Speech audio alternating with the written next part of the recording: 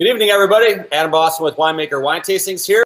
It is a Wine Down Wednesday, and you'll notice by my background, I'm in a different location this time. I'm now in Arizona, working on setting up our studio here, so that should be set up here in the next week or so. But tonight, we have a very special guest, actually two of them. We have Joni and Hunter, both from the Treasure Hunter wines. They buy Mumbo Jumbo and a slew of other things. So we're going to talk about the Mumbo Jumbo tonight. They actually have a new wine, Cabernet, that they've never done before. If you are familiar with Mumbo Jumbo, you may be familiar with Chardonnay and Pinot Noir, but there is something new added to the lineup, and we were able to get Hunter to pull himself out of a very busy day today and join us. So we're very happy to have everyone tonight. I'm going to bring these two in so that we can say hi to them. Crew, how you guys doing tonight? Living the dream. Dreams are good. So, you know, I've been privy to the Mumbo Jumbo line for years now, and Chardonnay and Pinot Noir always been great sellers. The price points on these are fantabulous. These are great, you know, middle of the week drinkers, porch pounders, whatever works. But when you told me about a month and a half ago that you guys were doing a new varietal of the Cabernet, I got kind of excited, and you know, throws a little twist in it. So tell us a little bit about Mumbo Jumbo and all that good stuff. Yeah, sure. So Mumbo Jumbo has been around for quite a few years. Originally, it was just a Pinot Noir SKU, and it was actually a California wine. It's always been coastal fruit. I got tired of people telling me you can't get a good Pinot Noir for under $20, which is sometimes true. So we set out to prove everyone wrong and come out with a great Pinot Noir under 20 bucks. So Mumbo Jumbo, the idea of it is that they're really balanced wines. We say beautifully balanced. We have two elephants sitting on a teeter-totter. So the idea is they're big, but they're balanced. And you can be big and you know, have extraction and lots of flavor, but be balanced. So we take all of our fruit from coastal areas, mostly in Sonoma and some in the Central Coast. And we are now completely Central Coast, which is great. It's just from a couple different vineyards that are almost contiguous vineyards, mostly in Monterey. And that's been around for quite a while. We've got a great following. We've somewhat upgraded, I would say, by making it a little more appellation-oriented. And then we added the Chardonnay. Well, let me back up just on the Pinot. Well, we're going to go through them, so I'll talk about that one. The Chardonnay we added fairly recently as well. Again, coastal vineyards, really great value, but really true to the varietal. And then Adam's quite correct. We added the Cabernet Sauvignon just now. You're some of the first people to try it. It's just getting out there, and that is the appellation of from Lodi. I cut my teeth in this business in Lodi 20-something years ago, making wine out of Lodi. So it's kind of going back to my roots to some degree. And I just love the intensity that you get from Lodi. Really a wonderful, I think they do lots of great varietals, but Cabernet Sauvignon's probably my favorite varietal from that region.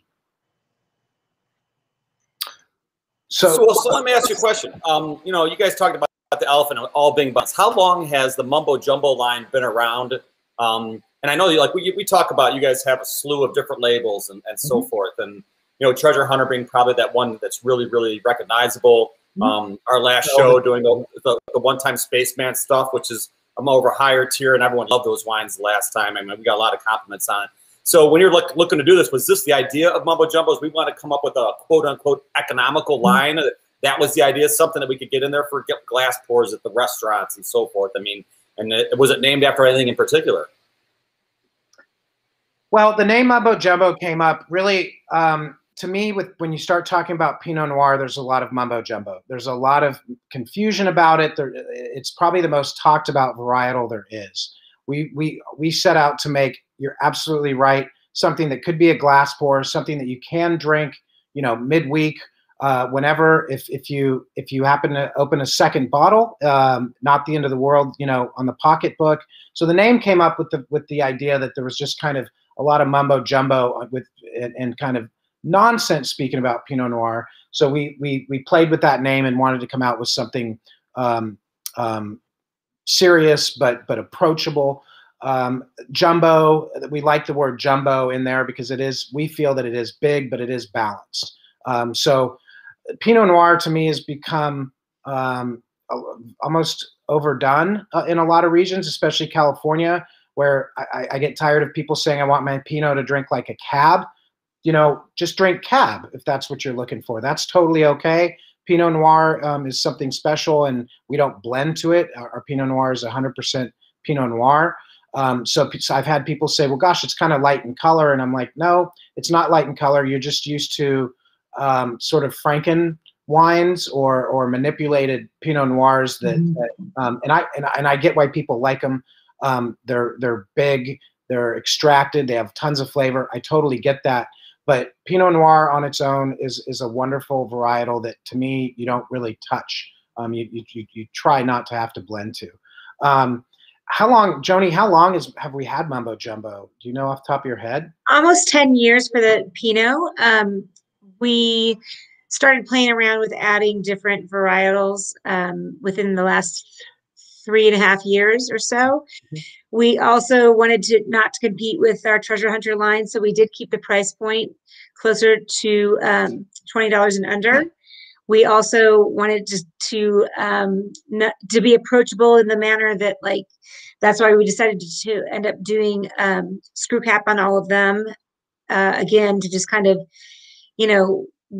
while there's a bit of a refinement and clean crispness to the design of the label, we also wanted to be approachable price point wise and just the personalities of the wines. So, so about 10 years, but adding a few here and there in the last 3 years. So, yeah, and Joni's exactly right. The screw top is obviously Treasure Hunter can be a hard glass pour for restaurants because it does change all the time.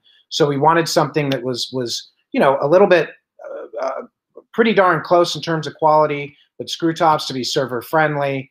And frankly, my wife, it's hard to get her. She loves New Zealand Sauvignon Blanc, which sort of drives me crazy because that's one thing I don't love personally. It's just by choice. Joni, you actually like those? No. Oh, not New Zealand. Your wife and I drink different Sauvignon Blancs. Disagree on their Sauvignon Blanc regions, but she gets frustrated now with the cork. It cracks me up. So definitely at a price point where screw top was more convenient and also more friendly for glass pours and servers and being in restaurants. And as the line has matured, we started the Pinot Noir as just a pure California Pinot Noir, not with any specific AVA. And like we said, we've now evolved to the Central Coast on both the Chardonnay and the Pinot Noir. Our next vintage of the Chardonnay will actually be a Sonoma County Chardonnay as we kind of evolve again a bit, just because we want it to give a little bit more bang for the buck. And we just feel that the Sonoma will do that for us, and that will come out relatively soon. We've blown through this last lot pretty quickly on the Chardonnay. Yeah, then that's not to take away from this one. I mean, we're just no, not at all. It's very consistent. One of the things that we're known with Treasure Hunter is consistent, great wines, but they're all over the place in terms of style, in terms of varietals. So we really strive to be consistent with these Mumbo Jumbo wines. So vintage to vintage, we are not a massive producer, so you should get variability in vintage to vintage. You might get some variability, but we really strive to be consistent as consistent as possible. So question then. You guys said that this one, being from one spot and you're coming out with Sonoma version of it. Are there things that people can expect characteristic-wise between the two? Because, you know, obviously Chardonnay is, you got a lot of people that like that kind of heavy, more woody, buttery type. You have people that like a little bit more the fruit forward, a little bit less wood, more stainless. This one, at least for me, I thought was actually pretty well balanced. I don't think it wasn't heavily oaky or woody, but it wasn't real all fruit driven either. There was a nice soft touch of both. So for me, I actually kind of liked it. I'm not the biggest California Chardonnay fan, but for me, I thought it was actually very well done. Are we to expect that same type of style out of Sonoma, or are you going to get into maybe more of a traditional California where it's a little bit heavier on the oak, a little heavier on on that buttery characteristic? I wouldn't say so. I think it was just a choice of ability to work with really good producers, really good growers up in Sonoma. So we thought, yeah, go ahead. We did choose this Chardonnay, the Central Coast Chardonnay, because of that draw from both sides of a Chardonnay variety. You know, it did have enough butter, enough oak to please your traditional Chardonnay like people that like Chardonnay, and then but it also can reach over the divide to I'm a Sauvignon Blanc drinker, so it's light and crisp enough that I enjoy it too, and that's kind of what was driving our choice when we were trying to select something for the 2019 vintage. Yeah, and just to underline what Joni just said, again, balance is really what these wines are all about. And a lot of people say these wines are oh, this is a balanced wine, balanced wine. Most wines really aren't, especially California Chardonnays. There's nothing wrong with liking a big oaky, buttery style. I sometimes I love cake as an example of pie. I love cake, but I don't always want like the whole cake. I just want a piece. So I enjoy the malolactic, secondary fermentation that's happened to create that mouthfeel and to get some oak. And there is a sliver of oak in it, but really not. It shouldn't frame it. It shouldn't be like that's what the wine is about. One of the hits on California Chardonnay is that there's not enough acidity in the wines. We really strive to have acidity in our, especially our Chardonnay, really all of our wines, of course. But I'm happy to hear you say that, Adam. It should really go right down the middle. This appeals to people that, I'll use an example of Rombauer, which is about as buttery and oaky as you can get. Or going the far to the other side to stainless steel. You've got a big spread in California Chardonnays, and this comes right in the middle. So we appeal to the buttery oaky component and fruit, but we also appeal to people that like acid and kind of more slaty flavors, more tastes like frankly terroir driven wines. And Sonoma, by going to Sonoma, it's not going to be a change. They're still going to be really balanced. Monterey tends to be a little bit cooler, so you might get a little more acidity, whereas Sonoma is actually quite a bit warmer, but you get more of those, not more, but you get a lot of coastal influence. So I don't see a huge change. If you like this one, you're going to like the next one.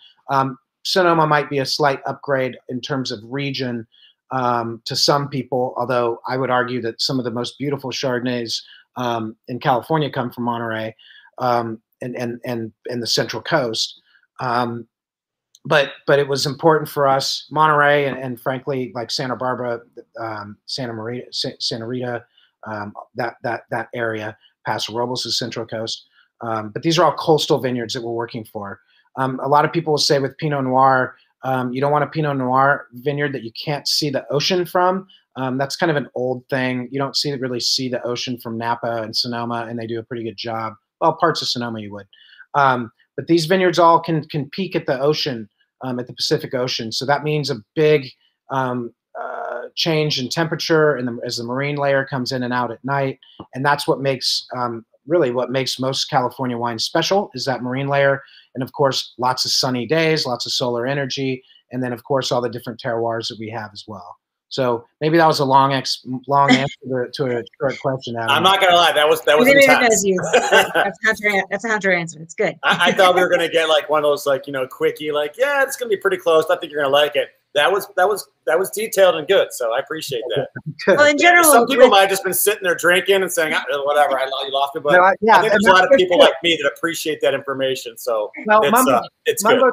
I appreciate that. I mean, Mumbo Jumbo is meant to be that. You know, it's delicious. It's a delicious style wine, and it's meant to be enjoyed. You don't have to sit there and think about it, but understand that when we're making these wines, putting these wines together, we are thinking about those things because we want to appeal to the wine geek and we want to appeal to the person that just enjoys wine, you know, as they're making dinner or whatever. I always like the fact that I was given a statistic that the average bottle of wine is consumed 20 minutes after it was purchased, which shows you people are buying wine, you know, at a wine shop or store, wherever they're buying it, and then coming home, and that's the first thing they're opening, and then pouring that glass as they make dinner, or I guess these days get DoorDash or whatever it is.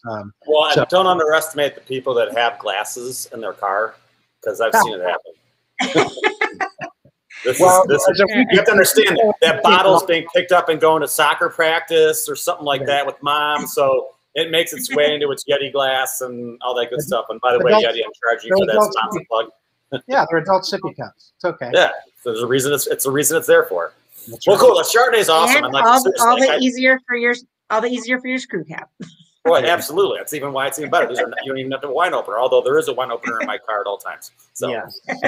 Well, that's awesome. I appreciate explaining detail. I mean, it is good to know and make sure that people understand the idea of these Chardonnay and what's going to be happening and so forth. So, and like I said, these Mumbo Jumbo wines have been around for a little while, and you should be able to find these at most of your local retail shops. If you can't find any wines that on any of these shows we do, it's not difficult. Honestly, any boutique wine shop's going to want your business. So just call them and say, hey, I'm looking for these wines. Can you please bring it in for me? They will bring it in every time. It's not a hard time. But the Mumbo Jumbo should be very easy for them to bring it to. You guys have is it pretty decent production on this stuff, at least in the Cleveland neck of the woods where we have most of our followers? Oh, yeah, yes. I mean, Ohio is one of our top markets, and we have very good representation there. Our distributor there has done an incredible job. Euro is awesome. I don't know if Kieran and Gabe and company are on. Adam's known Kieran longer than I have, and they've worked there for a long time. So they do an incredibly good job. And again, you should find these wines around. You know, I do urge people to go to wine shops, and you know, we're not in a lot of large box stores. We're small. We're more crafty. We're more boutique. Absolutely, ask any retailer. To Adam's point, if there's ever a wine you can't get, ask the retailer, and they'll work really hard to get it in your hands. I mean, that's it comes up all the time. A wine shop or whatever can't carry all the wines out there, so please ask for it if it's something you're looking for. If you absolutely can't find it anywhere, there is threefingerwines.com. Correct. And I do put those links up online. So, and I know that Joni's real good about getting it. She actually, I bought some wine back in Cleveland, and I sort of left it there when I packed. So I hit her up today. I'm like, can you get me like some Mumbo Jumbo like stat? And she made it happen. It showed up today. So Joni, thank you. And by the way, Joni, just, you know, I really like your setup tonight. Like the bottle placement, you got your glass, you got a fireplace in the background. Like it looks very sharp. Still ridiculously cold, even though the ski mountain just closed. It looks good. And that's actually it's too cold. The picture you can see it's actually a Kit Fox. So that was our original. That's still our license is under Kit Fox. So that's an actual San Joaquin Kit Fox where we were born, if you will. So yeah, Joni's setup looks a lot better than my hotel room at the moment, so I'm pretty jealous. Well, Hunter, at least the background of where you're posted up right now is a kind of grapish color, so it kind of has a wine theme. So you're solid, man. You're solid. So, all right. Well, let's get into. I know we've got 2 more to go. Let's get into the second one. I actually just poured myself a little bit of the Pinot Noir, so I'm sure everyone else is either a quarter of a way, halfway, or some people may have just killed that whole bottle of Chardonnay and just ready to get to the next round. So, Adam, I know you are a huge Pinot Noir fan. So, obviously, in your feedback and your knowledge on Pinot Noir, probably eclipses 99.9% of the people out there. So, Again, I kind of mentioned it. This is Central Coast, so some Monterey fruit, actually some more southern fruit as well, from kind of the Santa Barbara region. 100% Pinot Noir. This actually we use some French oak in this. This isn't a ton of oak, but Pinot Noir likes oak, in my opinion. And I don't think it benefits from a tremendous amount of oak, but kind of kissed by oak, if you will. I don't remember exactly how long it was in barrel, but it was a mix of new and used oak. And the reason we do that is because we don't want to impart the wine with too much oakiness. So we use, I'm sorry, not use, neutral barrels. So neutral barrels are light toast or not toasted. So you're going to get the benefit of aging in oak, but you're not going to get a lot of kind of, I don't want to say toasted oak flavors, but you should get some. And that's ideal for me. The color is proper because it is actually 100% Pinot Noir. A lot of Pinot Noirs, they add different things to it, and I understand. I'm very much into blending. I just really don't love to do it with Pinot Noir. So that should actually be a nice color. It should have some opaqueness to it. And again, this is a very delicious style. So you should get a lot of fruit on the front, and then you get some acid, and then you should have a nice long finish that makes you want to come back to the next sip. It's great food wine. Pinot Noir is one of the more versatile food wines, in my opinion. You can mess it up a lot of the time too. If you're taking like for our style Pinot Noir, you're not going to want to necessarily do a real charred steak, but most foods really pair well and get better with Pinot Noir as does our Pinot Noir get better with food. But this is not a food necessary wine. Drinks great on its own. This is very easy, I've found in my house, to go through a bottle, to the point where I kind of argue with my wife or Joni if we're hanging out, like if this was the first bottle or not. Go ahead, please, if you have any. No, I just chuckling at you. Nothing, yeah. Again, nothing new. Yeah. So, I mean, we don't do, we have other wines. We do the Treasure Hunter. We've got some other lines. It's very rare that we actually do Pinot Noir in those lines. Pinot is such a fragile grape and fragile wine that when you bottle it, it can sometimes take a while to come back. It really suffers from bottle shock a tremendous amount. That's one of the reasons we don't do a lot of Pinot Noirs for Treasure Hunter, because it's hard to do, and that's a different model. Whereas these wines, we bottle a very good amount. We let them rest so that they're drinking perfectly, and then we release them. So that's a little bit different. But Pinot Noir is a Pinot Noir has a lot of mysticism around it. Almost, it's very romantic. I'll try not to talk about the movie that made Pinot Noir famous, but there was a movie that came out that made Pinot Noir really famous. And what that resulted. There's nothing wrong about talking about that movie. It was actually a great movie. It is a great movie. Even if you don't like wine. Yeah. Even if you're not into wine, I think it's a great movie. And there's books. There's 3 books. We're talking about Sideways. But that movie romanticizes Pinot Noir, and rightfully so. But I do remember right after the movie and they planted a bunch of Pinot Noir everywhere. I was seeing it in the Central Valley, places that maybe you wouldn't normally typically grow Pinot Noir, but they were getting as much as they needed as much as they could to meet demand. And what that movie did to me was sort of drive down the quality overall of Pinot Noir, and frankly raise the quality of Merlot. So that to me, the Merlot is one out of California is very, very good now. If you're getting it from a great producer. And on average, Pinot Noir went down. So it was really hard for us to find the vineyards and the producers that worked on the level that we wanted them to. But that was the idea behind Mumbo Jumbo, and that's what really started happening. You used to get a ton of great Pinots under $20, and with the demand in Pinot that went up, you started getting wines, Pinot Noirs that were blended. They were blending a lot with Syrah, which added color and guts to it. By the way, I love Syrah.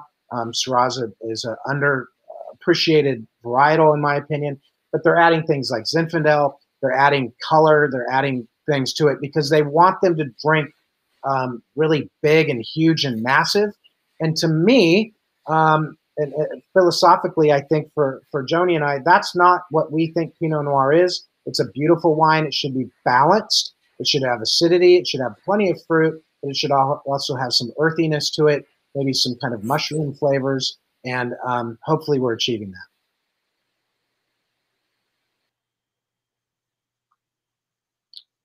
Joni, tell me, yeah, Joni, what do you like about this Pinot Noir? I'll be honest with you, like, you said, like you nailed it. You told me, like, Adam, you like Pinot Noir, and yeah. that kind of has been my favorite wine. This goes back to a bottle of Bouchain Vineyards, 1993. That's what totally got me. I believe it's Carneros area. Yeah. Yeah, I can see and that wine is what turned me to Pinot Noir. And then I was lucky enough that one of my best friends in the whole world, he is the associate winemaker at Torrey Moore up in the Dundee Hills in Oregon, the Willamette Valley.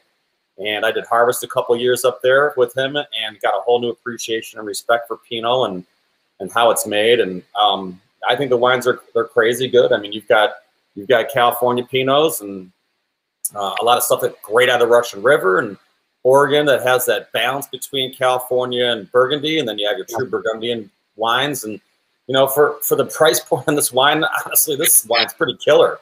I mean, you cannot find good Pinot Noir for less than $17, $18. Like, realistically, it's very, very, very hard. No way. I mean, and that's like being kind to some people.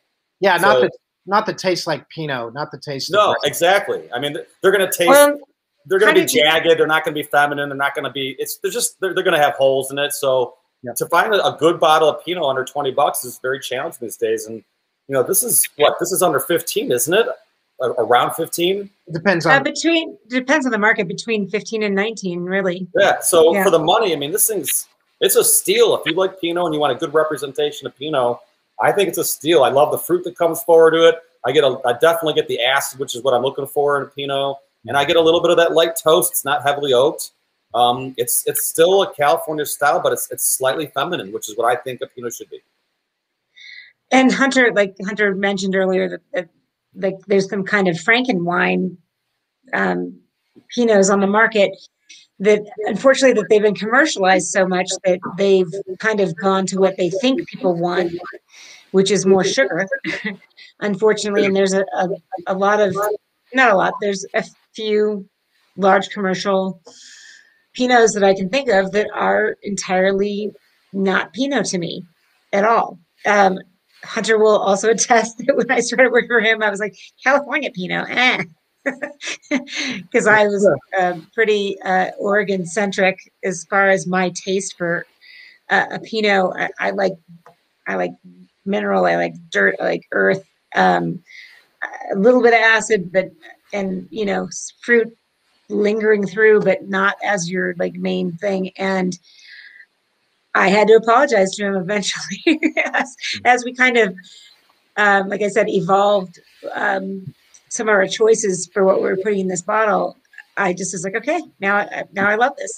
Like you've changed my mind about California Pinots. So, and that was I think our goal, to just keep it as pure California style Pinot as possible. And again, with the Mumbo Jumbo, as our goal is always to keep it balanced. And for me, that meant that it was earthy enough for me to like it. But yet still true to its form. What you're looking for, Hunter? Yeah, no, that's great. I mean, me to admit that you were right. No, that's great. Thank you. I mean, Willamette, which you say like, gosh damn it.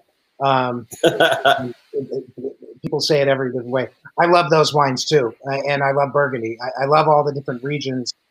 You want to. In California, you're not going to try to make wines that taste like Willamette, and you're not going to try to taste wines like Burgundy. They should taste like wines from California. You can take some lessons from those areas, but whenever you're trying to make a wine taste like it's from somewhere else, to me, you're doing the wine and vineyard a disservice, because that's why there's so many great regions. New Zealand does a great job. And there's so many great regions for Pinot Noir, there's plenty of regions that should not be growing Pinot Noir, in my opinion. If there's a lot of Ohio folks on here, I've had it. My wife used to think I had like a second wife there or something because I spent so much time there, but which I do not. If you're on here, there's no second wife in Ohio. You know, I saw some Pinot Noir vineyards or wine releases from there, and I was like, gosh, you know, that's probably not the right varietal for this area, but you know, God bless them. Different regions are gonna give it a shot because there's such a fondness. Pinot Noir probably has the Pinot Noir and Cabernet, but Pinot Noir has probably, to me, the most cult following where people are almost have religious fervor over the varietal. So it's fun to work with the varietal, but you have to be very careful. Again, it's a thin-skinned grape. It's hard to grow. It's hard to make. So to hit a consistent style that again is balanced, it was our real driving force, and hopefully we do that. Hopefully we achieve that.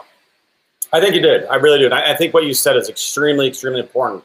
You know, if you're getting grapes from California, you should make a California Pinot. You should not try to make something that it's not, because it just doesn't work that way. And it's nice to have, you know, differences. And some people like California Pinots. They might, in general, I think they're a little more richer. They might have a little bit more depth sometimes. I mean, they're just a little bit bigger, but it all depends on what you like. And I like Pinots from all over. It all depends. I mean, it pairs so well with so many different foods. It's unreal. I mean, from fishes to meats to everything. Like like you said earlier, one of the most versatile varietals on the planet.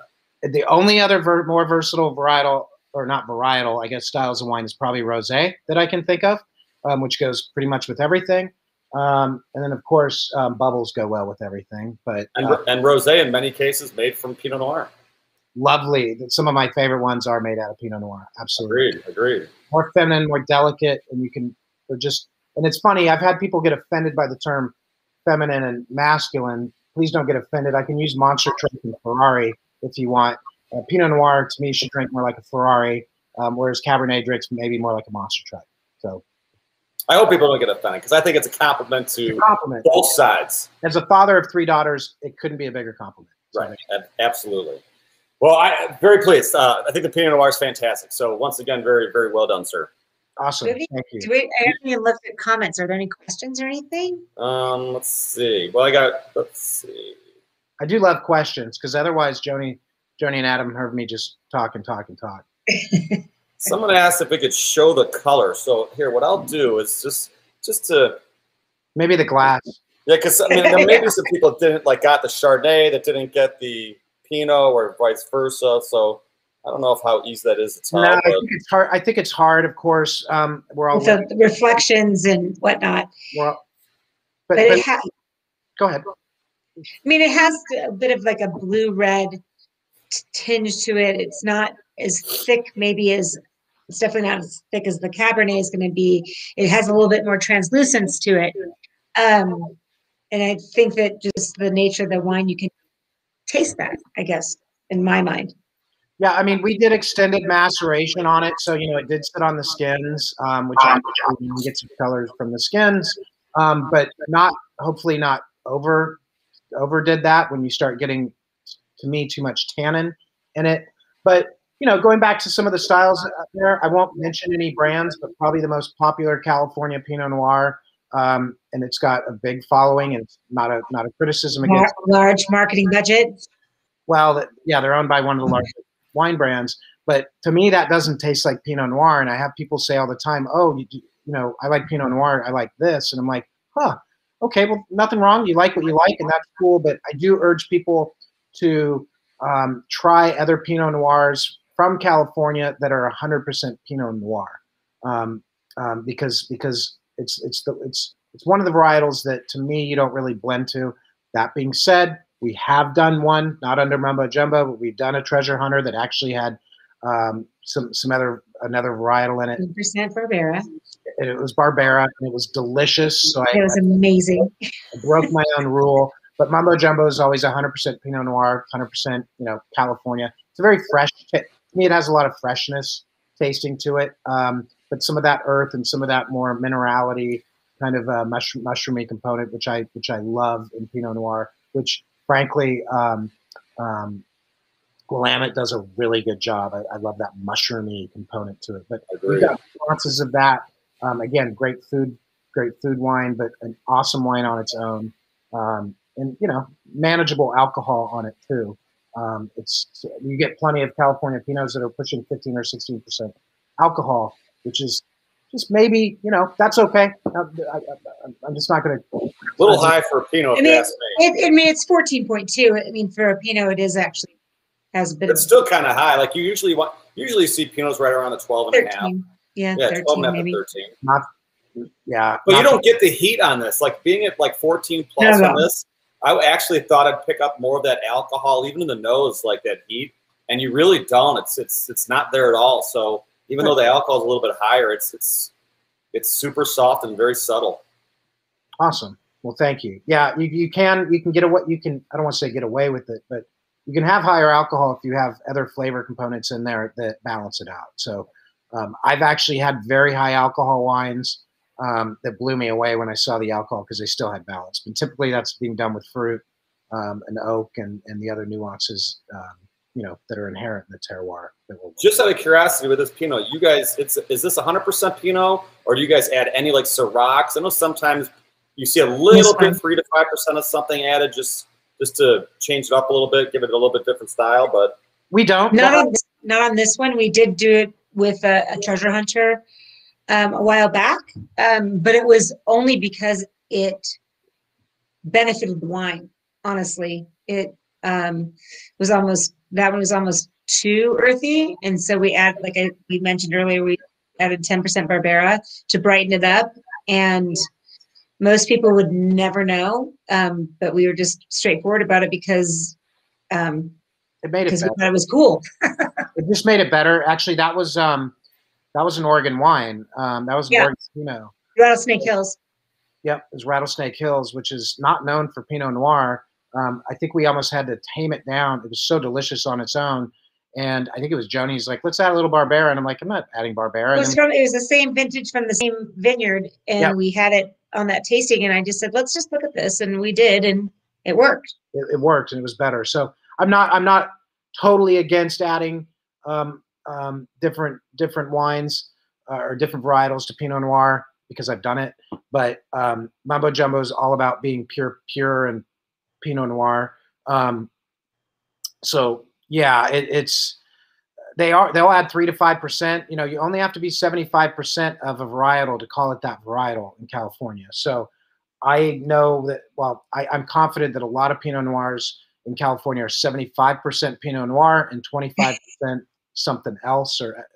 And again, that's okay. They're making kind of customized Pinot Noir wines, but we really try to leave it alone and let the grape speak for itself. Well, that's a good thing. Sometimes I think I worry that people try to over artistic it, like just try to control it too much, and whether they're adding, you know, smoke flavor and this and that. It's just, for me, I really think it's sometimes good just to let the grapes do the talking. It is amazing. Wine is one product that doesn't have any labeling issues. So you do not have to I don't have to put what is in my bottle of wine. Everything we do contains grapes. So it's real simple, grapes and water. It's like, that's what it is. But some of the bigger brands are, and I've used the term Frankenwine, they're more manipulated, and you can add flavors with concentrates. Probably the biggest winery in California, their secret is actually apple juice concentrate. So some of those things, a lot of people say, I've heard California wines give me more of a headache than, say, a European wine. That could be a number of different reasons. We might be using more oak. Typically, it's not a sulfite issue. There's more sulfites in a banana than a bottle of wine, and a pre-packed chicken than a bottle of wine. Some people do have a sulfite issue. But a lot of the times, to me, it's because the big California brands, and you might be in love with them, and that's nothing wrong with that, but they're adding things in there that aren't wine. So I sometimes refer to them as wine-flavored wine drink. That's a little bit maybe overly critical, but all of our wines contain grapes, and that's it. But there's a big push. It's kind of interesting. There's a big push by small producers like us and more boutique for truth in labeling.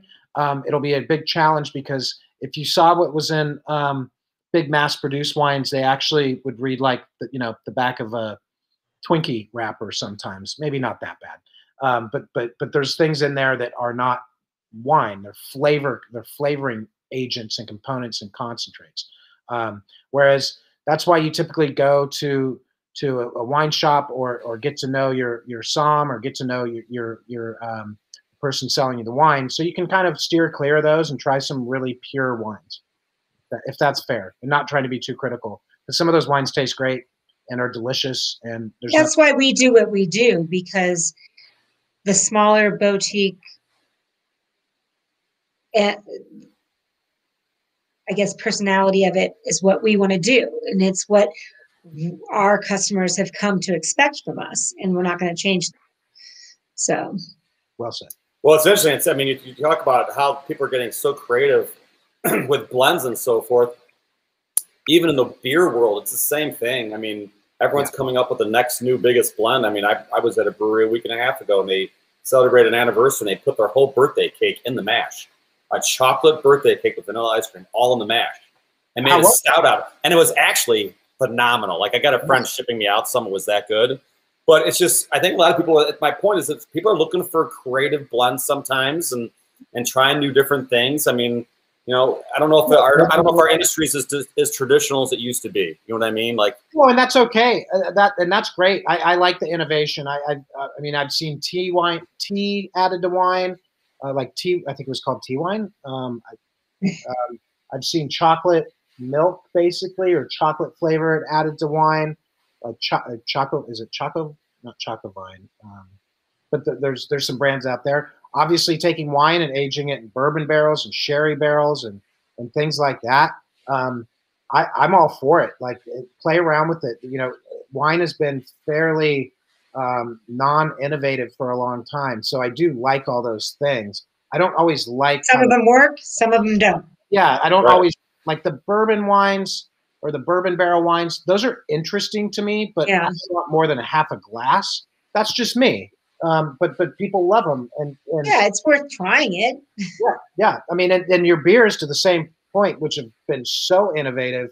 I mean, you can find, you know, like Voodoo Donut with I think, is that Rogue? Oh yeah, out of Oregon. Out of Oregon. I mean, you can't imagine some of the flavors. Like you said, they threw I love that they threw the whole cake in there. They're delicious. They're fun.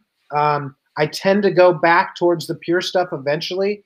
But I love tasting some of that stuff. It's cool. And on blends in California, we don't have the rules that they have in a lot of places like Bordeaux or Burgundy, where I can take Italian varietals and French varietals, whatever I want, and blend them together. So we have more flexibility. A lot of people in France, a lot of, you know, the old producers, their kids are actually leaving Bordeaux or Burgundy and going to like the south of France where they don't have as many rules, or even coming to California or going to Australia or South Africa. They're going to areas where they have more freedom, because there's almost, and I'm by no means ever going to criticize Burgundy or Bordeaux, but some of the, they have rules. They have really strict rules, or Chateauneuf-Pape or wherever you are. Whereas California, we stick to those rules sometimes, but sometimes we don't. And you see some really wacky varietals and blends coming out, and some of them work and some of them don't. But I'm all for innovation. I'm all for playing around with new stuff. Well, that's good. New stuff.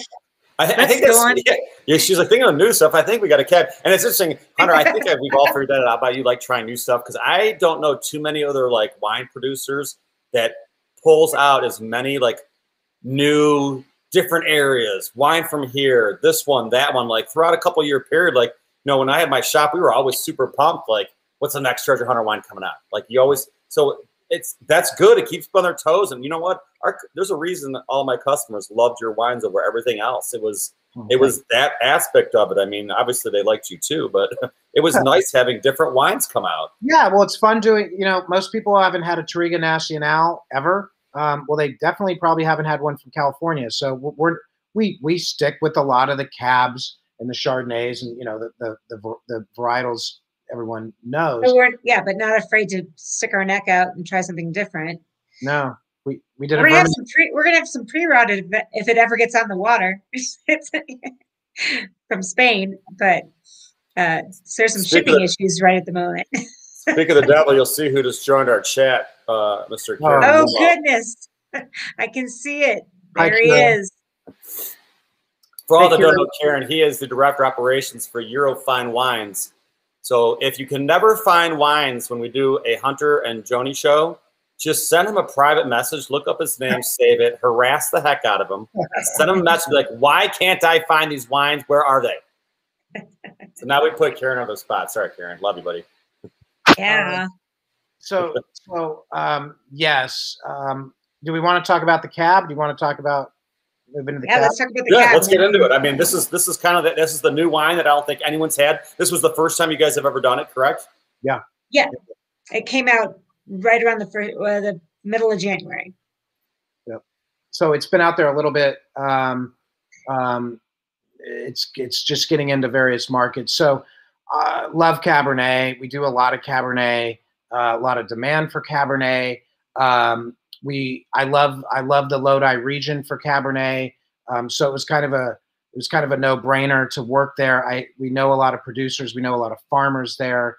Again, I cut my teeth there 21 years ago. It's been fun to watch some of the brands that were really small grow up into big national brands. Michael David, which does like Petite, and lots of things like that. They weren't small farmers, but they were they were farmers there, got into the wine side, and they've been hugely successful and good for them. So Cabernet from Lodi tends to be pretty grippy, pretty powerful. It's really warm there. So fruit driven. Typically a lot of oak it gets a lot of oak treatment. So you get some pretty intense wines from there. They tend to be really a ton of flavor on the front and middle, and maybe fall off a little bit, but with that much, they're typically high. They're just big powerhouse wines. This wine is definitely Lodi. It definitely has plenty of power, but again, we wanted more of that balanced style. So I've had plenty of people taste this and say, Lodi wines can be a little over the top for me, and they try this and they're like, oh, I can taste Lodi, but it's actually smoother, rounder, a little more supple, and easier to drink. And that's what we wanted. We definitely wanted it to be clearly a Lodi Cabernet, but we definitely wanted some more softness and more drinkability. I like to say gulpability, quaffability, whatever you want. But sometimes I like test. What's that? The yummy test. Yeah, the yum factor. People make fun of me because I say the word yummy, and maybe I'm like a child, and I am a lot like a child. But the yummy factor, all of our wines should have a good yum factor. They should be like lip smacking and I saw delicious, like that tastes good. You just want more. Yeah, and you just want more coming back. So super excited, super stoked to release this wine. You can get it in Ohio. You can get it in lots of states. Again, it's coming. It's just getting out in the market. I'm curious to get your feedback on it, Adam. I drink it quite a bit. We drink a lot of cab. We drink a lot of wine in my house, as you can imagine, and I drink a lot of other people's wines too. But this has been a recent favorite for me and my family. Not my family. I have 3 little kids. My wife and I. I'll put it that way. It's okay. You're slightly European. You're allowed to let your kids have a thimble on Sundays. I do let my kids taste wine. I don't like water it down. I'm not urging you to do that. I just let them taste it because it's what I do and they're interested. I do feel like it creates more of a comfort with it, and it doesn't make it taboo. So when they're of a drinking age, it won't be a real big deal. They've been around it. And what's fun with young people is they have such a pure palate. Their nose is so good that if you give them a few flavors, they'll Actually, your youngest is pretty good at it. Yeah, she is. I'm a little worried. Worried about. Well, youngest, she's 14. It's funny. So there was a question. One of our guests did ask. He's like, just like the Mumbo Jumbo Pinot, is the cab 100% Cabernet, or is there anything that's blended? Because California's got to be 93% cab to call it cab or something like that. 75. Oh, it's 75. But this one is. This is okay. Yeah, all of the Mumbo Jumbo wines are 100% varietal. All right. And In Treasure Hunter, we play with it a little bit more because we tend to get samples, a bunch of different varietals from the same vineyard, and sometimes we do play around with it a bit more. But this one, we definitely, can do that. Well, we do both. 100%. We do a lot of 100% varietals with Treasure Hunter as well, because like we're buying, like, okay, we're trying your cab samples. Well, it's delicious, and that's what we'll do. But that's not to say we wouldn't blend to Cabernet. We have a new blend coming out in early June. It's to be a Walla Walla one, but it's because, again, the addition of the other varietals strengthened the wine. Yeah, that was that wine that we're doing. And do we have a name yet, Joni? I think we decided on Smooth Operator. Okay, Smooth Operator. The leak is out. Yeah, so look for Smooth The Operator. labels are not even done yet. Well, sorry but anyway, it's a fanciful name. It's not a trade. We don't worry about trademarks on fanciful names. I'll get a letter later from someone from who's Smooth Operator. Sade. Smooth Operator. Who sings that song? Sade, that's right. So, he's like, isn't that a Michael Jackson song? I'm like, no, that's Smooth Criminal. So this was in this case, the wine we're talking about, sorry, we'll go back to the cab, is we got a bunch of samples from one producer that we love. They were great on their own, and then we started playing around and blending. The Treasure Hunter, we don't blend other producers, but we will blend from one producer. So it's what they intended. But with this Mumbo Jumbo Cab, again, this should drink great on its own. It should drink great with red meat, typical kind of Cabernet stuff. But it should have enough softness to it where it doesn't have to have food, and or I should say roundness, kind of smoothness, very round tannins. But it should also it drinks great with food or without. It's a very versatile wine. And we hope to get lots of glass pours with it because we think it makes wine. It does improve food, but again, it's a bit of a porch pounder if you want to do that too. So what this line can do for a small restaurant that doesn't like to have a lot of inventory, it's nice because they're like, oh, we liked that Chardonnay from Mumbo Jumbo. I'm like, oh, look we have this and this. I mean, for a small wine list, it's a really good advantage to have a nice balanced selection that's like, but still the top sellers are probably a Chardonnay, a Pinot, and a Cab. So that's part of the reason we pursued these varietals for Mumbo Jumbo. Yeah, and pursued them from the right areas for those varietals. Mm-hmm. So what do you think? What do you think, Adam? Well, to give you my input, I think most people are used to California farms and real strong, heavy-fruited wines, and this isn't. Yeah. It's got the character, but there's something I like about it. I pick up a little bit of a vegginess to it. Mm-hmm. So I don't know if they did whole clusters when they were making it, but I got just a little touch of green at the front palate, and then it finishes in the mid and in the back with the more traditional Cabernet, like that black fruit and stuff. So for me, I actually really, really like it. Listen, I love a lot of those big, giant, fruit-forward wines from California. Don't get me wrong. I mean, we just had a winery on a couple weeks ago with some big, bold reds, and they were phenomenal. Yeah. But for me to see a California wine that has a slightly different approach to it, at least for me, I think it's really, really good. Awesome. And for between $15 and $19. There you go. So. Yeah, that magic price point, it makes a huge difference. And the top is easy to get off. Yeah, I would agree. Almost like a Cabernet front to it. It actually was whole. You're right. It was whole cluster. So a little bit of that green component. It's not a lot. It's just a little there. Yeah, but that really helps it with food too. When you have a little bit of food with that really brings out the food. But yeah, I would agree.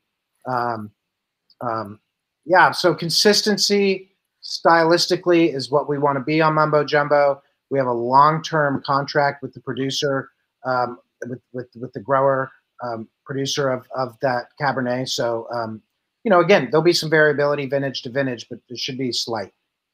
when you have a wine that tastes the exact same vintage to vintage, maybe start questioning whether Why? why, because there's so much There's some variability chemistry going on. yeah, and again, that's okay if you like those, but you may not. You may have a bit more of a headache than you might think later. Sorry. So is this these contracts you have? This is predominantly about the Lodi fruit. I mean, will this cab stay pretty much Lodi? Yeah, the cab will stay Lodi. The Chardonnay is getting somewhat of an upgrade to Sonoma, although again, Central Coast is amazing. For us, it was just more about getting a long-term contract so that we could have. Yeah, and just to kind of keep it interesting and yeah. I mean, well, I think you guys killed it. Another phenomenal wine out of your portfolio from the Three Finger Wine Company. I mean, I like this wine a lot. I think this goes with a lot of different things, and I like the balance that it has. I mean, like I said, just that touch of green in the beginning, then this big fruit, and then you get just a little bit of chew on the back. It's a little bit of tannins. It kind of gives it that full mouthfeel and that character and that texture. I don't know. I'm very happy with it. Awesome. Yeah. I see Kieran. Bring me some new wine, please. Kieran, we are working on that, of course. I think you're getting some this week, aren't you? I will plug something new we're doing, if that's okay, real quick. Or how this is your Adam? How do you want to do it? Hey man, I produce the shows for you. This is your world. I'm just living in it. Yeah, right. So we are, and hopefully pretty soon. We might be a month away or so. We are starting with Treasure Hunter to import our first wines. We actually did one from the Colchagua Valley in Chile. It was a Cabernet quite many years ago, but we want to consistently do it. So the first wines we're going to be bringing in a red and a white pre-rot from just stellar producers. I think that it's a 2013 on 13. The red. Mm-hmm. Yeah, don't let that scare you. In places like pre-rot, that's a good thing. They age it, they hold on to it for a long time. So it's a beautiful. It'd be like the Chateau Neuf de Pop from Spain, correct? Like they're they're culty. Yeah, the pre-rot. There's different regions that are sought after. Whether you're in California and people want Napa or even Oakville or St. Helena, is kind of maybe on the elite level, and there's plenty of other places. That's not to leave out lots of other areas. Or in Washington State, you talk about Red Mountain or Walla Walla. In Oregon, Willamette. Well, in Spain, pre-rot, there's a couple of regions. Obviously, Rioja, but pre-rot has really continued to operate at the highest level. So we always want to show a ton of value with Treasure Hunter. So those wines are going to be, we feel, exceptional, and it's a Treasure Hunter wine, but it's a new label. We've rebranded it as redesigned the label and rebranded it as Treasure Hunter International. Yeah. And we're very excited. And if we can just get the shipping companies to I don't know if you guys know or not. Just get a container to put it in, we'll be good. Yeah, I don't know if you know or not, but we've had this thing called COVID, and then we've had this silly ship called Brexit. We have Brexit, and we have this silly ship that got stuck in the Suez Canal. And we had all kinds of weird things that have happened. So transport's not happening as much as we like. So it's been sitting in a temperature controlled. It's not going to hurt the wine. It'll probably make it better. Yeah. For about a month, and we're kind of losing our minds. But we're trying to do it as soon as possible. And then, as I mentioned, we do have a Walla Walla blend that is superb. Joni, anything else you want to? Well. Hint at? The next round of our Viva La Vida, our Rosé Cava from Spain, is in the same warehouse with it. Yeah. So that is going to be ready to go and roll this summer too. Then just a new Paso Cab coming out with from Treasure Hunter. I think we're going to call Rough Rider. We're going to call it Rough Rider. Yes, we are. We've made that because it's from kind of one of the premier, original vineyards in Paso. They're kind of the cowboys of Paso. So we kind of went with for it, and we like alliteration. So we do, and it's an exceptional. We know a lot of folks in Paso. We typically work off the west side of Paso. There's some great things coming out of the east side too. So this is a really high-end west side producer, Cabernet. that will be that'll be called Rough Rider under Treasure Hunter, and we're probably I like the name Rough Rider. Rough Rider. I'd mentioned that to Roosevelt, not anything else. Yeah, it's the Roosevelt Rough Riders, and we definitely play with The names. first volunteer cavalry in our nation, the Rough Riders. We did our research. It is a safe name to use, but we definitely play around with names and have fun with them. But those are some of the up and coming things. But in terms of the Mumbo Jumbos, please keep drinking them. They should hopefully over deliver for the price and be really well balanced California wines that appeal to a broad spectrum of people, whether you're a wine geek or whether you're just getting into wine. There should be enough fruit for those folks, and then there should be enough sort of acid and guts in there for the experienced wine drinker. So yeah, I mean, and you guys got a pretty strong presence in the Kansas City area too, I believe, because I believe that we've had one of your shops that's gotten behind these events in the past, so they're a pretty big follower of the Treasure Hunter line, Three Finger Wines. Yeah, Missouri side for sure, and then we're kind of doing a reboot in Kansas this year, so we'll just keep rolling there as well. So, are there other states? I know that you're not in all of them, but if you don't mind, could you guys shoot off a couple of the other states for? We're in Oklahoma, we're in Michigan, we're in North Carolina, Georgia, Louisiana, Arkansas, Alabama. My focus is to get you guys in Arizona.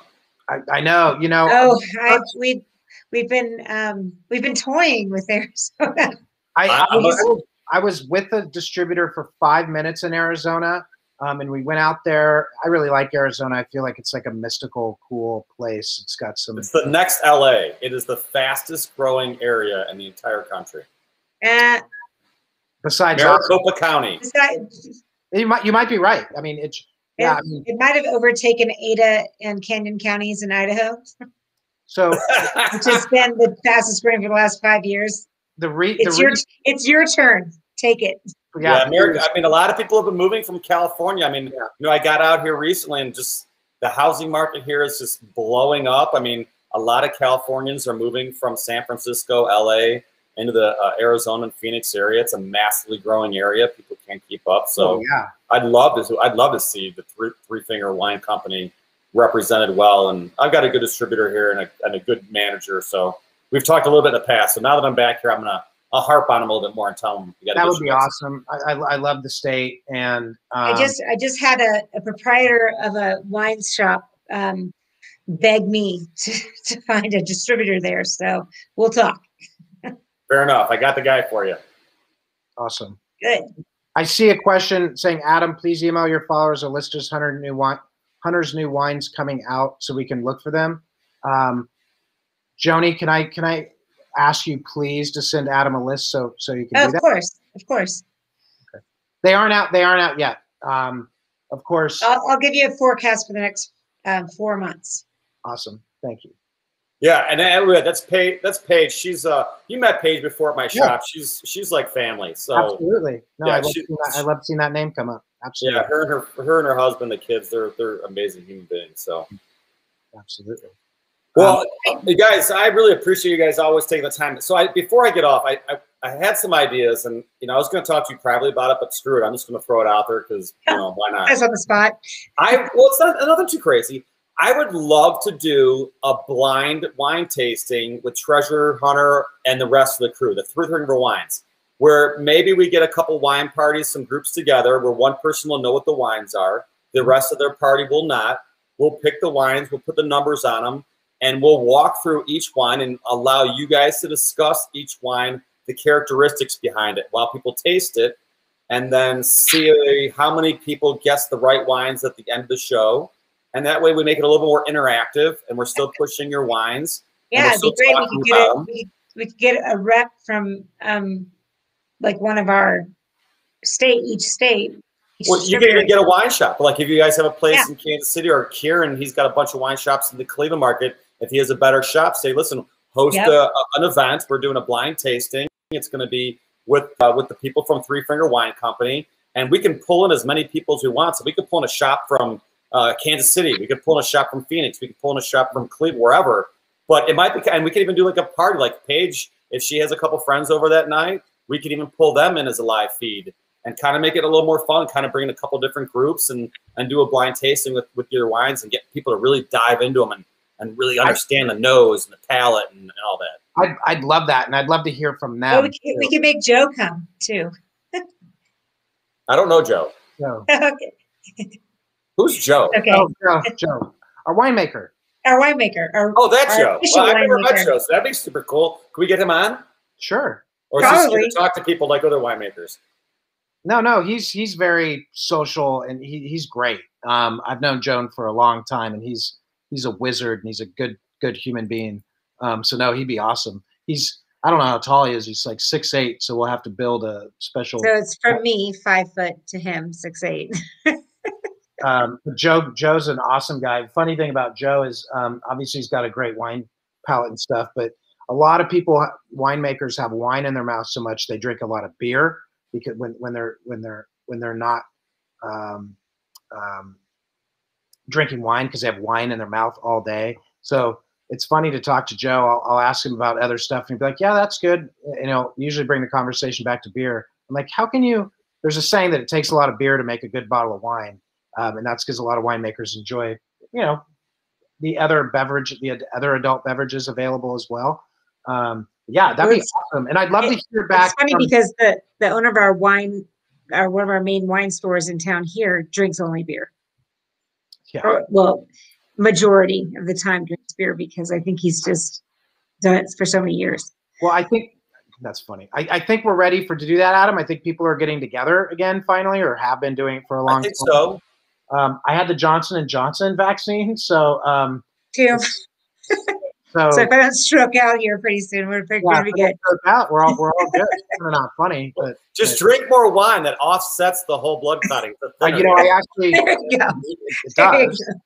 And I would. So if you've had the Johnson & Johnson vaccine, I urge you to excuse to drink more wine. Yeah, I urge you to drink more Mumbo Jumbo. There you go. There you go. Well, thank you so much. Are you guys not in the New Jersey market right now with your wines? We actually are courting somebody right now in the New Jersey market. We have someone who's going to probably get us most of those Northeast, those smaller Northeast states. So we should be this year. Maryland's brand new for us. Maryland is newly re-engaged with us. We have a new distributor there. So that whole Northeast section, which we've neglected, frankly, we have someone great there to help us throughout that. And frankly, during COVID, it was very hard to add new markets. People weren't adding new things. So we did actually add a couple markets, thanks to some folks listening right now, partially.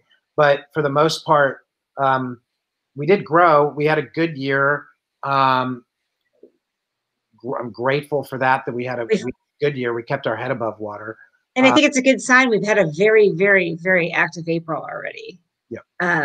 So I think we're already out there and getting out, thank God. I mean, I don't want to say enough's enough because I'm sensitive to the situation, but it's nice. Colorado. I think all people across the board, whether you're one direction or the other, have all to the point where they want a sense of normalcy again. I miss people and I miss parties and I miss hugging people and of course. So, and wine's usually part of that situation. So I love the idea, Adam, and I'd love to get direct feedback from customers and viewers I'd love to hear them speak because Lord knows you've heard me speak enough. So there you go. Yeah, I think it's a great idea. Like I said, we could pull in a couple different parties. We could pull in a wine shop and go 5 minutes with them. They could ask some questions and tell people what they're tasting and make this super interactive. And maybe every 5 minutes or so, bring a different shop or a wine party or whatever, and do the whole blind tasting. I think it'd be great to get feedback from people and get people engaged in the entire event. I dig it. All right, well, we're gonna put together. You heard it here first. I think we're pretty close to a 20-year anniversary for you in business too, correct? Me? Yeah. Yeah. Well, actually, yeah. In this iteration. Yes. Yeah. Yeah. Well, we can do a 20th anniversary. And we'll throw a cake 20th in anniversary blind tasting. We'll throw a cake in the vat. And we'll stomp on the cake. Yeah. Could be interesting. Let me know how that works out for you guys. Yeah, not well. I don't think. Yeah, I can't imagine. All right, cool. Then we're gonna put together and folks, I will be working with Hunter and Joni. We're gonna put together a little blind tasting. And just if you always want to know what kind of shows are coming up, go to winemakerwinetastings.com. It's always the best place to go and see when our shows are, who's coming up next. We've got some cool stuff going forward, and I will get into that momentarily. But I would like to thank both of our guests, Mr. Hunter and Joni. Thank you so very much for being a part of our show. And obviously, I love doing these shows with you guys. You guys are the best. We're grateful. Thank you. It's good to see you. Thank you so much, Adam. Sure. And Hunter, everybody that go joined easy on the traveling, man. Don't beat yourself up too much. Well, I don't know what I'm doing right now, but I appreciate it. Thank you as always. Absolutely. So, folks, remember, Three Finger Wine Company. Go to their website, see all the wines they have available. Always call the local shops around, and if you're looking for stuff, whether it's Treasure Hunter, One Time Spaceman, Mumbo Jumbo, and everything in between. Again, thank you guys both for being here. Love having you guys. Always a pleasure. We'll get our next show booked with you guys very, very soon. Thank you, sir. Thank you. So, folks, I appreciate you all coming in tonight and joining us on our awesome wine tasting with some pretty awesome people. I absolutely love working with Hunter and Joni. They've been nothing but amazing. So I don't know how many people were able to find the wines. It's not always the easiest. I know it's sometimes challenging. And we've been really pushing a little bit more effort with some of our local wine shops. The Cleveland market, we've been working a little bit more with Red Wine and Brew. And then I've got a place in Hudson, North End in Hudson, and we also have a place, Bottle the Grape, down in Canton. So we've got a couple shops that we're working on. They're going to start carrying these a little bit more often. It's still the beginning phases, so I appreciate your patience. But just if you're looking for the wine, honestly, just call your favorite shop, anything that's close to you. It's not hard from the get. There's very small minimums. They are easy to get. So next show, if you see it and you want to be a part of it, by all means, call your shop and get it. Also, I wanted to take this opportunity to tell you, if you want to have some people over to your house and you want to have a little bit of a wine party, I would love to bring your wine party into our live show. We've done it before. It's an absolute blast. I have a friend, Mindy, out in Cleveland, and she's brought a bunch of people over to her house, and everyone kind of brings some snacks, and then she brings the bottles in. And we're able to bring them into the show, and it's cool because then all the guests there are able to interact with our winemakers and our guests and ask questions. And it becomes a really fun night out. So great way to get together at your home and have some people over. So if you'd like to have a wine party, contact me. I'll help you plan the whole thing, explain how the costs work, how many bottles you need for how many people. I'll give you some food pairings, all that good, awesome stuff. So, and we'd love to bring you on to the live show. With that being said, I do have some other winemaker events coming up. I have our first international winemaker tasting with the Count from Villa Calcinaya, Count Sebastiano Capone. Awesome guy. He is on the west side in the Chianti region of Italy, and he makes a bunch of different wines, including a really good olive oil. But we're going to have him on. We're doing a Friday night show with them because of the time change. It's a little challenging for him to be up late on a Wednesday. So check our calendar again at winemakerwinetastings.com, and we'll be doing a tasting with his wines towards the end of the month. And then our folks over at the Jean-Charles Bosset collection that we did Buena Vista, we have some of their other wineries that are going to be coming on. We're finalizing dates with them, like the Raymond and some other ones. We're working on a Bastille Day event coming up as well, which is a very special day in France. So some other tastings coming up as well. And then I'm going to be planning some tastings out here in Arizona where I'm going to bring in some friends and do some fun, goofy stuff and just be silly and have a good time. So with that being said, thank you very much for joining us. I very much appreciate it. I'm going to go and dive back into my Mumbo Jumbo Pinot Noir because I like it an awful lot. Don't judge me. And I really hope to see you at the future shows. If you see a winery that you'd like to see on our show, by all means, shoot me a message. I will reach out to anybody and harass the heck out of them until they say yes. So we will get them out. So have a wonderful Wine Down Wednesday. Thank you for joining us. And I will see you guys all very, very soon. All the best to you. Cheers.